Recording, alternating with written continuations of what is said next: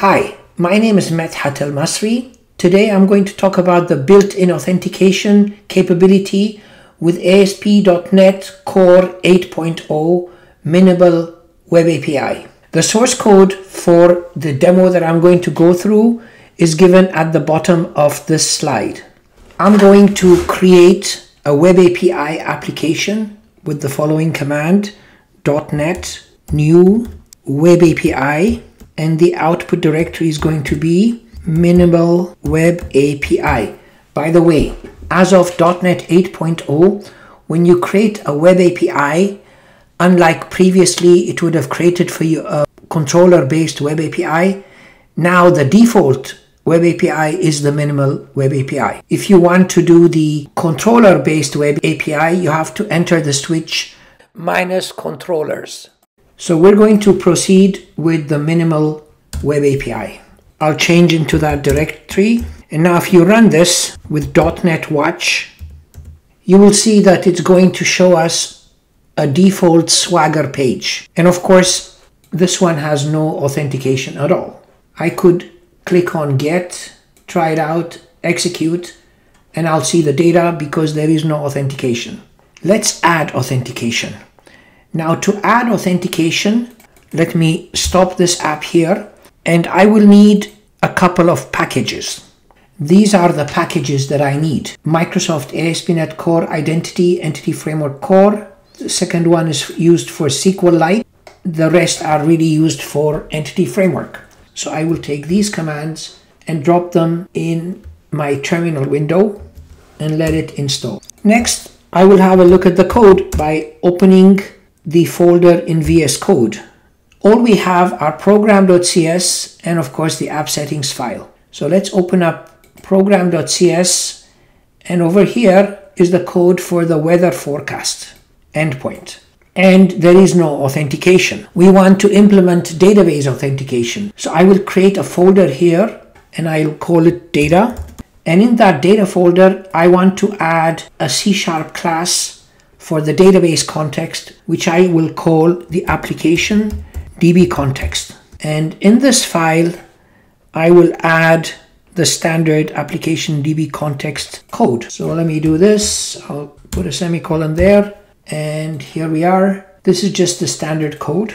I will resolve these namespaces. And now it seems to be looking good. I'm done with this. I'm going to close this file. The next thing is I'll go into my app settings file and add a connection string for SQLite. Of course, you can use any database, but I'm using SQLite just to keep it simple. So this is the connection string for SQLite. I'm done with this, so I'll close it. The next thing is adding some code to program.cs to associate the connection string with the database context class. I'm gonna paste in here this code, which looks like this. This is where the connection string is being read. This is where we're creating an association between the database context class and the connection string, specifying that we're using SQLite. So let me resolve these namespaces so that we don't have any errors. Since I am using authentication here, I need to add some authentication services. This is one service that I want to add, authorization, and the other one is add identity API endpoints. This is another service I need, and that is based on identity user, and it's using the application DB context. We need to add some other code right after use HTTPS redirection, and this is the code we need because we're going to be using authentication and authorization, and it has to be in this specific order, in this specific place. The next step is where we are actually enforcing authentication to a specific endpoint. So at this endpoint, at the bottom, we're going to add this piece of code to say, yes, we want authentication to be enforced for this endpoint. Finally, we're going to implement API mapping for the identity user. And that code goes right before app run.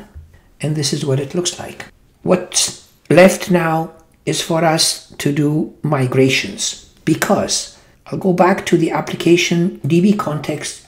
I may not have mentioned this before, but this inherits from identity DB context identity user, which means it has brought in the schema of the identity framework for users and passwords and all that. So when I do a database migration, it's going to detect all these entities that are required to support identity framework in the database.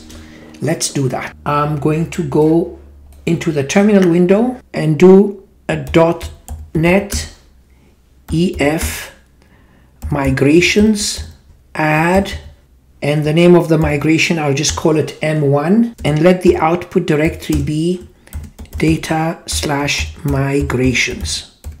Now that it's done, let's go and have a look if it created any migrations. So under the data folder, you will see that it created the migrations files. The next step is to update the database, and this literally creates the artifacts in the database. So I'm going to go .NET EF database update. As you can see here, there are a series of SQL statements that have been executed, and since they've been executed without any errors, it is safe to say that it was successful. Now that we have our database set up, let's check out the app by going to .NET Watch. We now have endpoints for register, login, refresh, confirm email, and all that. This was pretty much generated because of this line of code. When you put this line of code, it actually creates these endpoints for the identity user. Let's click on Get and try this out. And what we get is the 401, which means unauthorized. So we can't really get to this endpoint unless we authenticate. And here we're talking about token authentication. So we need to register. Let's register a user. I'm going to click on register, and it's telling us that you have to enter the email and password in this format. So let's try it out. I'm going to enter for email a@a.a, for the password p@$$WORD, and let me click on execute. When I click on execute, it comes back with a code 200, which means it created the user. Now let me log in. So I'll click on login. Let me click on try it out. Beside use cookies, I'm going to say true. So it will save the token as a cookie. And for email and password, I'm going to enter the same credentials that I did before, which was essentially email, and that was a@a.a, and password p@$$WORD. Let's execute and see what happens. When I execute, it comes back with 200, which means successful. Now, let me go back to the endpoint here and try it. Let me click on execute, and you can see that the data has come through. This is because we used token authentication. Let's do something similar using Postman. So I'm going to start Postman, and now that Postman is up, I'm just going to copy this URL here ending with the port number. So I'm going to make a GET request to localhost 5114, make this bigger, and weather forecast. Let me click on send. You'll see here it came back with a 401 unauthorized. This means that you have to authenticate. So I'm going to log in first. So I'm going to copy this URL, add a new tab, and change this to /login using the post method, because when you log in, you have to use the post method. And I will send the credentials as raw JSON. For the credentials, maybe I can just copy it from down here. When I did log in, this is what I used. So let me just copy this and put it into Postman and click on send. When I click on send, I get in return the token. I'll come here and copy this token from here to there.